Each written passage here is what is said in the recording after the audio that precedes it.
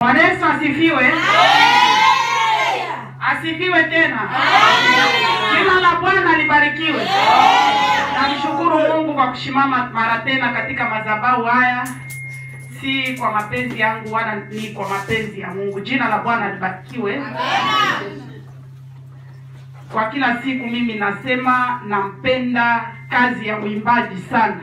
Ninaomba wamama na wote watakaojaliwa neema kwa kunisaidia kwa wimbo huu, tusaidiane kwa wimbo. Jina la Bwana libarikiwe. Katika maono Paulo aliona mtu akimwita. Katika maono Paulo aliona mtu akimwita.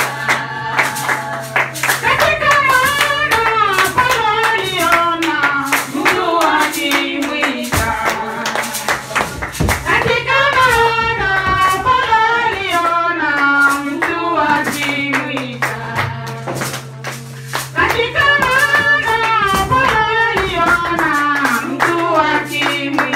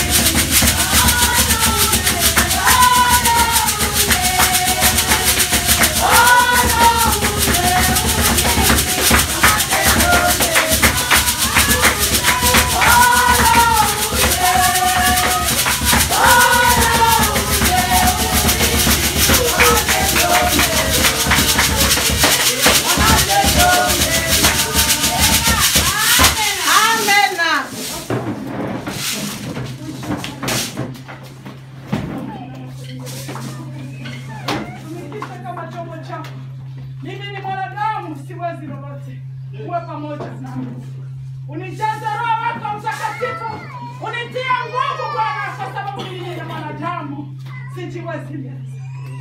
Bwana, unisaidie Mungu na kuniwezesha na kunitia nguvu.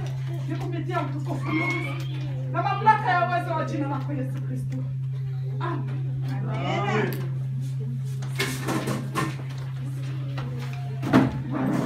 Jina la Bwana libarikiwe. Amen. Ambia jirani yako, samani ya wokovu wako anayejua Mungu pekee yake. Samani ya wokovu wako anayejua Mungu pekee yake. Amen. Jina la Bwana libarikiwe. Katika maisha ya Ukristo huwezi kosa security. Kwa sababu hata bosi katika mlango wake ana security. Nasi Wakristo tuna security katika Ukristo. Mwanadamu asikutambua sana, julikana na Mungu. Amina. Nitaanza heshimika na mwanadamu kila kumbe Mungu amenitupa tayari. Wala hapa sasa hivi nitaanza kuanguka. Watu wanalia, watu wanasononeka sana. Na kuambia watu, acha, msimfungie njia. Ni mtumishi wa Mungu, alikuwa pamoja nani? Unajua roho yangu, unatujua matumikio yangu. Anayejua ni Mungu pekee yake.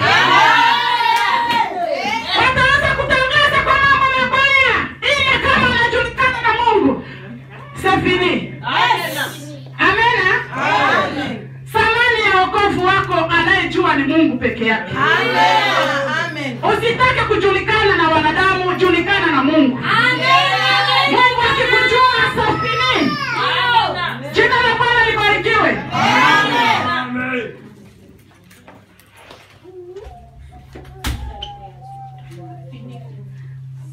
Asubuhi ya leo naomba Roho Mtakatifu akuongoze kwa kunisikiliza.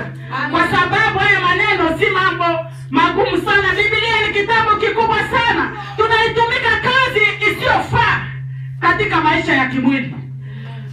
Tayari tumependa fedha sana kuliko kumpenda Mungu.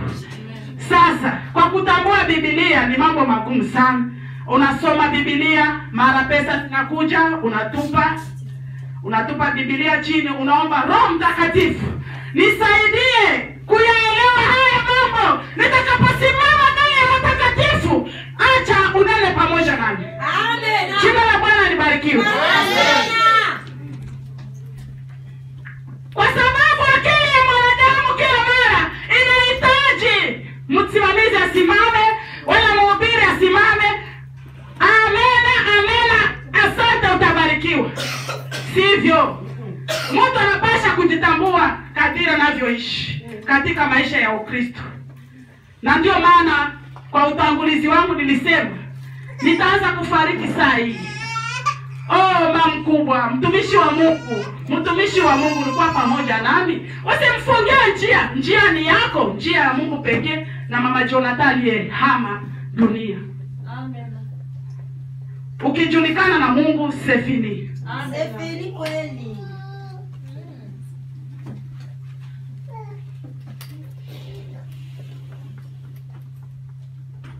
Jina la Bwana libarikiwe. Amen.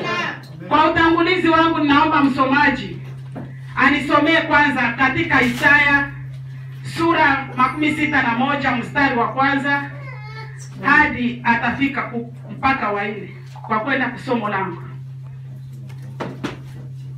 Isaya 61 mstari wa kwanza hadi 4 tunasoma kwa jina. Amen. Roho ya Bwana Mungu ni juu yako. Juu yangu, kwa sababu Bwana amenituma. Amekutuma wewe kuwatangazia watu waliokuwa waovu, wanyenyekevu habari njema. Kuwatangazie habari njema, sio habari mbovu. Amenituma ili kuwaganga waliovunjika moyo, kuwatangazia mateka uhuru wao, na hao waliofungwa habari za kufunguliwa kwao. Tangaza mwaka wa Bwana uliokubaliwa, na siku ya kisasi cha Mungu wetu. Wafariji wote waliao, kuangazia hao waliao katika Sayuni. Wapewe taji ya maua badala ya majivu, mafuta ya furaha badala ya maombolezo. vazi la sifa badala ya roho nzito, wapate kuitwa miti ya haki iliyopandwa na Bwana ili atukuzwe. Nao watajenga mahali pale palipoharibiwa, watapainua mahali palipokuwa ukiwa zamani, watatengeneza miji iliyoharibiwa mahali palipoachwa kizazi baada ya kizazi. Amen. Jina la Bwana libarikiwe. Amen. Ase Bwana amekutuma kuwatangazia watu habari njema, sio habari mbovu. Kuwatangazia habari njema, waliokuwa wapotofu waokoke. Jina la Bwana libarikiwe. Amen. Sasa tutaenda kwenye somo letu la leo. Somo letu la leo linasema apandacho mtu ndicho atakachovuna. Jina la Bwana libarikiwe. Amen. Msomaji wetu tuangalie katika Wagalatia 6 mstari wake wa 7.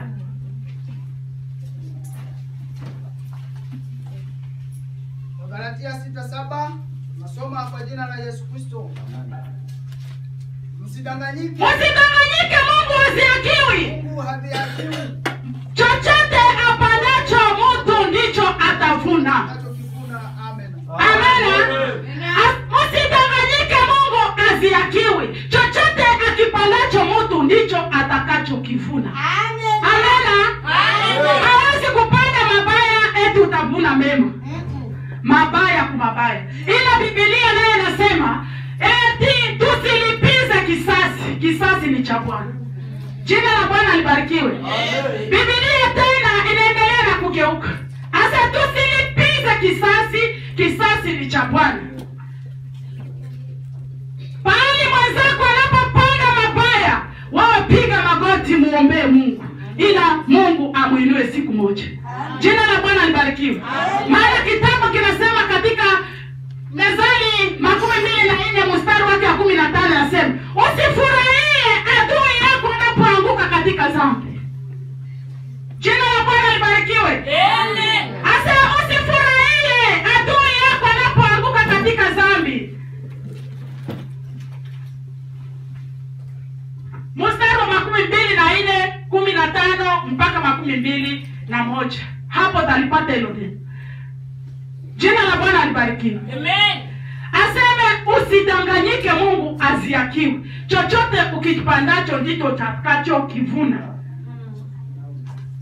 Ukipanda mabaya utavuna mabaya, na ukipanda mema utavuna mema.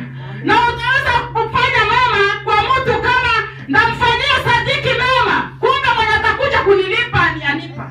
Usitegemee yule unayemtendea mema eti ndiye atakayokupatia mema. Utavunia mema kwa mtu mwingine. Amen. Hata kizazi baada ya kizazi, ukipanda mabaya, hata kizazi chako mpaka kizazi cha mwisho kitakuwa na yale mabaya. Jina la Bwana libarikiwe. Amen. Usitegemee eti unapanda mabaya eti utavuna mema. Apandacho mtu ndicho atakachokivuna. Ukipanda mabaya utavuna mabaya. Ukipanda mema utavuna mema. Tusomee mstari wa 8. Wagalatia 6 mstari wake wa 8. 6 mstari wa 8. Soma kwa jina la Yesu Kristo. Amen. Maana yeye apandaye kwa mwili wake, katika mwili wake atavuna uharibifu. Bali yeye apandaye kwa roho atavunwa uzima wa milele. Jina la Bwana libarikiwe. Amen. Asa ukipanda kwa mwili utavuna. Nayo matendo ya mwili ni haya.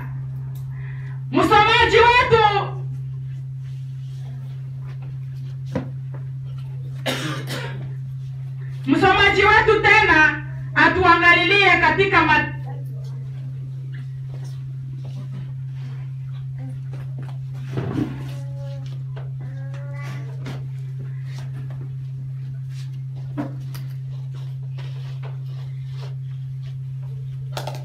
Wagalatia 5:16-21. Samani, macho yangu ni mabovu sana. Nasoma kwa jina la Yesu Kristo. Amen. Basi nasema enendeni kwa roho, wala hamtazitimiza kamwe tamaa za mwili. Kwa sababu mwili tamani kushindana na roho, na roho kushindana na mwili. Kwa maana hizi zimepingana, hata hamwezi kufanya mnayo yataka. Lakini mkiongozwa na roho, hampo chini ya sheria.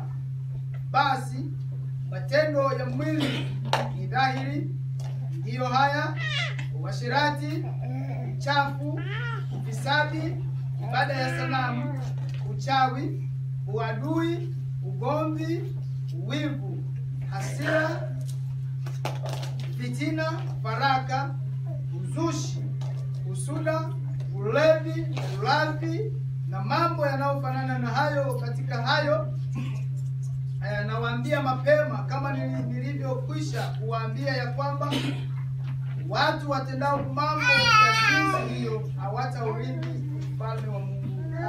Amen. Jina la Bwana libarikiwe. Amen. Aseme matendo ya mwili. Asema unayoyatenda hautarithi ufalme wa mbinguni ukifuatana na matendo ya mwili. Mwili natusukuma mahali pabaya sana. Ukifuatana na tamaa ya mwili inakusukuma mahali pabaya na inakukosesha kuwa sambamba na Mungu. Jina la Bwana libarikiwe. Amen. Niliona nikasema, Mungu wangu nihurumie. Nilipolala siku ya Bukuja, siku ya 5, niliona kabisa, nilikuwa ninalala usiku, nikakuta mahali bahari iko ngumu sana. Sasa mahali pakuvuka, bali mimi nivuke, nikakuta pesa ni nyingi sana. Nikaanza kurogota zile pesa nikaanza siogota. Kundi la watu likakuja, nikakutana na zile pesa, zikaanza kuogota. Nikaona binti mmoja asiyemwamini Mungu alifagia pasi, akaacha manoti pale. Nikasema huyu mama ajui hata pesa. Nilikamata zile pesa nikakusanya. Nikasema basi ninaambatana na pesa, ninamkosea Mungu. Ndiyo maana nilikwambia mtu ataanza kujua sana, ila Mungu kama hakujui ni bure. Onyo zako, kuna mtu anayeonyana na Mungu asionyane na wanadamu.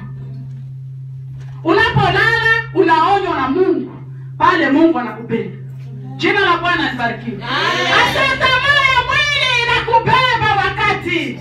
Tamaa ya mwili umeniacha. Niliogota pesa, tena ilikuwa noti kubwa kubwa. Niliogota baada ya kuvuka bahari, nilianza kuogota pesa. Niliona binti asiyeamini, asiyejua kitu, anafagia nafasi. Mvua ilikuwa ilinyesha, zile pesa zilibana pale. Nilipapita, niliona zile pesa, nikaanza kuogota. Niliamuka nikaomba Mungu nihurumie. Jina la Bwana libarikiwe. Nikasema, Mungu wangu nihurumie. Nihurumie Bwana, kwa sababu unanijua. Kwa sababu unanijua. Nimekumbwa na mambo ya dunia. Mungu wangu nihurumie. Ndiyo maana tamaa ya mwili ni mbaya sana. Tamaa ya mwili itaanza kusukuma pabaya sana. Sana tena sana. Ukipenda pesa, hauwezi kumpenda Mungu kumbe. Ukipenda pesa, kumpenda Mungu hakumo ndani yako. Ulikuwa mwimbaji mzuri, ulikuwa mhubiri mzuri, ulikuwa mwombaji mzuri, kwa sababu ya pesa unamwacha Mungu. Asema apandacho mtu ndicho atakachokivuna. Apandacho mtu ndicho atakachokivuna. Mimi nilivuna pesa kwa usiku, nikose kuvuna neno la Mungu. Hapo nilipangiliwa kulisoma neno. Kila siku niko na Biblia kushope. Shope wakikuya naacha Biblia. Wakikuya naacha Biblia. Kumbe Mungu yuko pamoja nasi. Jina la Bwana libarikiwe. Amen. Bila Roho wako Mtakatifu hauwezi lolote lile. Biblia ni kitabu kikubwa sana. kwa kazi tunazozifanya katika nchi ya kigeni. Bila roho wake wa Mungu hauwezi lolote. Umwambie Mungu, nipatie neno ya kuambia watu, nipe maneno ya kuambia watu.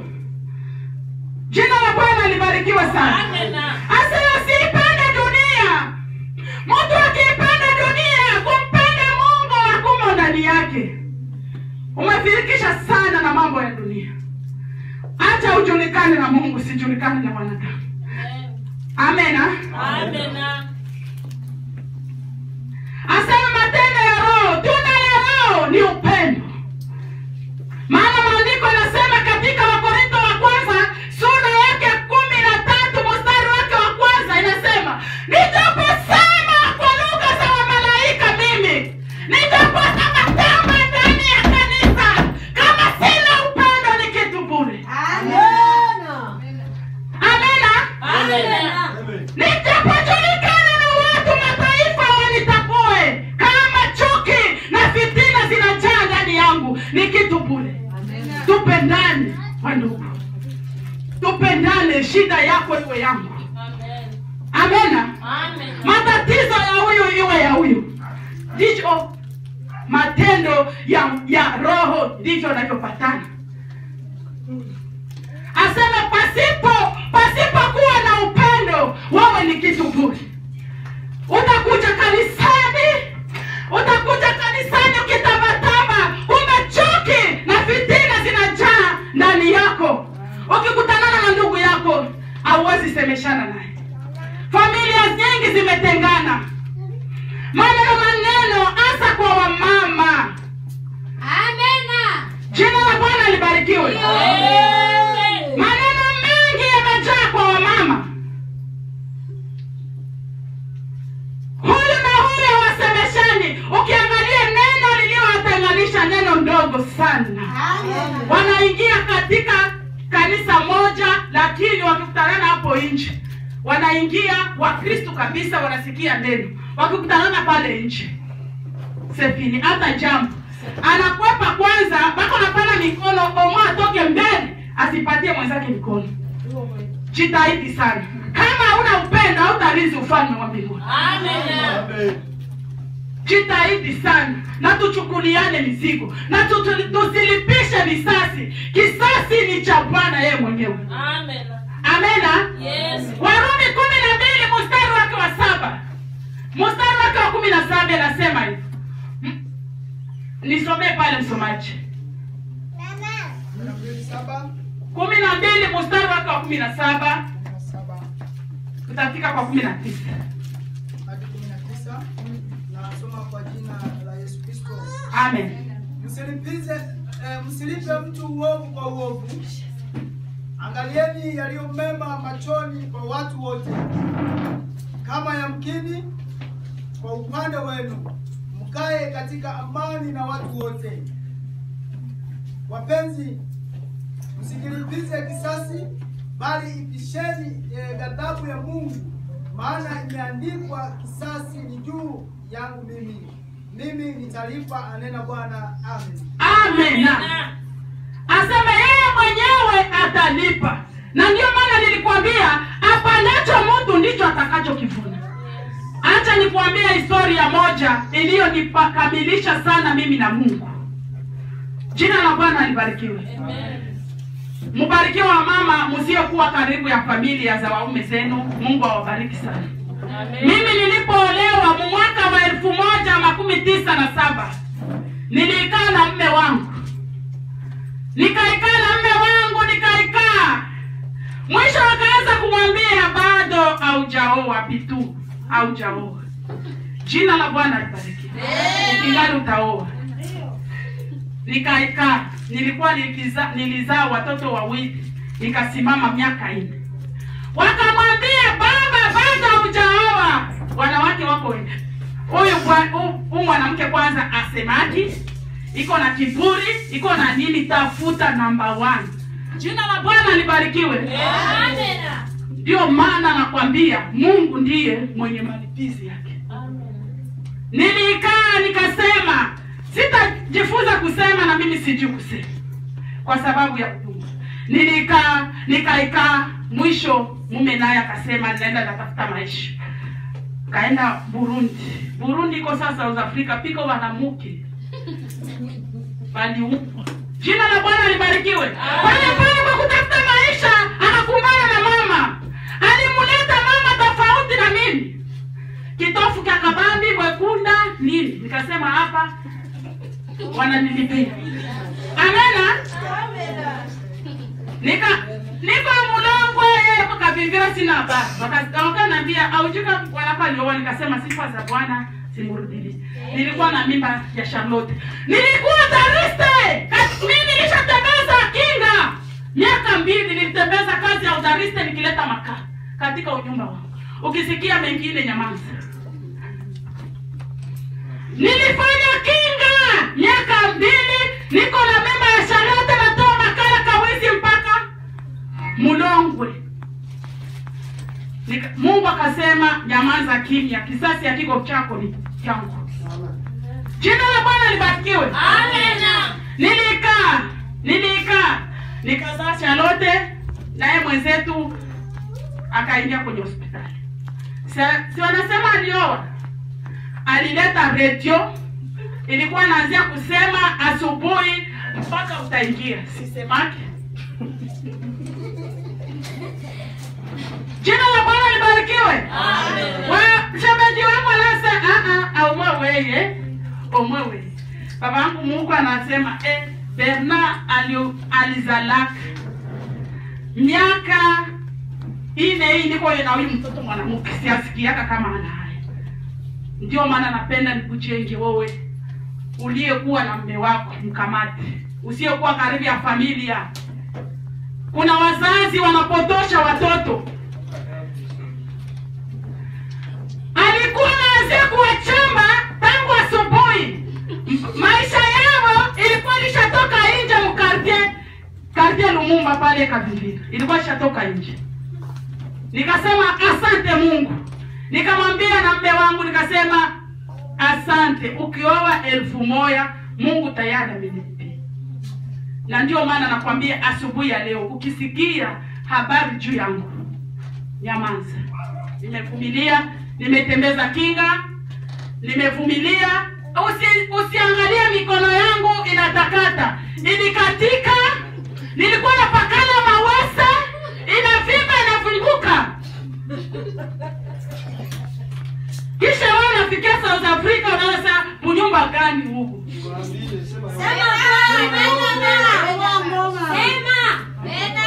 Jina la Bwana libarikiwe. Amen. Unafika unaikala na bwana yako kwa usalama, hauna jamaa yako karibu, hauna nini. Aliyenipiga vita jamaa yangu au yaoa. Naye Mungu ataoa. Kitofu ilikuwa saa mimba. Waliniacha mwezi moja hospitali, nilikuwa na mimba. Nimepatikana na ugonjwa. Balikala miezi 3 hospitali kidona koni. Iko na nyamba pale. Tena Mungu alikuwa alimpatia diare. Njoo alikuwa ana. Kila wakati nikasema Mungu, asante Mungu kwa kunilipishia. Ndio maana maandiko yanasema usilipize kisasi ni cha Mungu. Kaa kimya, Mungu atakulipia. Hata mume wako anayekwambia sijaoa nikingali ndaoa, mwacha aoe. Mwacha aoe mama. Usikuwa su wewe utafikia kumie. Nyamaza tu. Mwacha. Ndio maana asubuhi ya leo nakwambia Mungu akipenda kukulipishia na nakulipishia. Amen. Pale najengwa sana, na ndio maana nilishika wokovu. Ukisikia habari juu yangu, mimi nampenda Mungu sana. Amen. Amen. Amen. Asa usilipize kisasi. Kisasi ni juu ya Mungu yeye mwenyewe. Amen. Ndio maana kwa mstari kwa 12:12 nasema, asema lakini adui yako akiwa na njaa mulishe. Wewe utaanza fanya vipi? Adui yako tu amsemeshanaki naye akuye kwako. Dada, niko na njaa nipatie. Kuna sasa muona tunapita nafunga mlango. Jina la Bwana libarikiwe. Amen. Mwezi napita nilisikia ushuhuda wa baba mmoja aseme alipoteza watoto wawili. Na hiyo siku ujumbe kakuya, inuka uende ukatenda injili. Akaenda natangaza injili. Kutangaza injili, kutangaza injili, aliporudi adui alionekana. Akakuja kutengeneza maisha, akawaambia, mimi njoo niliua wale watoto wenu wawili. Wewe utaanza fanyaje? Sijui kama Mosol Bay itaanza hapo. Mama Jona, mie njoo niliua watoto wako wawili. Ndatupa Biblia kwanza. 10. Jina la Bwana libarikiwe. Na telefone kabambi wetu. Kuya huko, muurozi anaonekana. Lakini ule mama alimwambia mbele ya kukusamea twende kwa mchungaji. Walitengeneza mbele ya mchungaji na mambo kaisha. Sasa wewe nakuuliza, mwenzako anapokutendea kapa, mie mpaka siku nitakufa. Sitasemeshana naye. Wewe mwenzako alizika wawili na kamtuma mwinjili na adui yake akaonekana na akamhurumia. Wewe sasa, mimi na wewe tuko wapi? Jiulize. Usilipize kisasi. Kisasi ni juu ya Bwana. Tuwe wenye kujitambua katika maisha yetu. Usihitaji tu baraka. Baraka ziwezi kuja na unajaa dhambi. Baraka ziwezi kuja na matatizo yako ndani ya nyumba yako. Baraka ziwezi kuja na matatizo ndani ya roho yako inajaa. Tengeneza maisha ndugu. Tengeneza maisha ili tukarithi ule uzima wa milele. Amen. Jina la Bwana libarikiwe. Amen. Tusiye tukatangaza injili kisha nyuma tuje tukataliwe. Siku ya pili ninafunga shop, niko kumaombi. Nafunga niko giri. Sasa nije nikakataliwe. Tujiimize wadogo, tujiimize ili tukarithi ule uzima wa milele. Tutengeneze maisha. Wanapoita kutengeneza maisha, hakuna hata mmoja. Anayejaliwa kujaza Roho Mtakatifu aje, wanakuja. Utajaza Roho Mtakatifu ukiwa na dhambi? Roho Mtakatifu anaingia pahali patakatifu. Tengeneza kwanza maisha, kisha ndio Roho wako Mtakatifu ataingia ndani yako. Amen. Bila Roho Mtakatifu, bila kutengeneza maisha, hauwezi lolote lile. Amen. Tengeneza kwanza mambo yako ili turithi uzima wa milele. Jina la Bwana libarikiwe. Amen.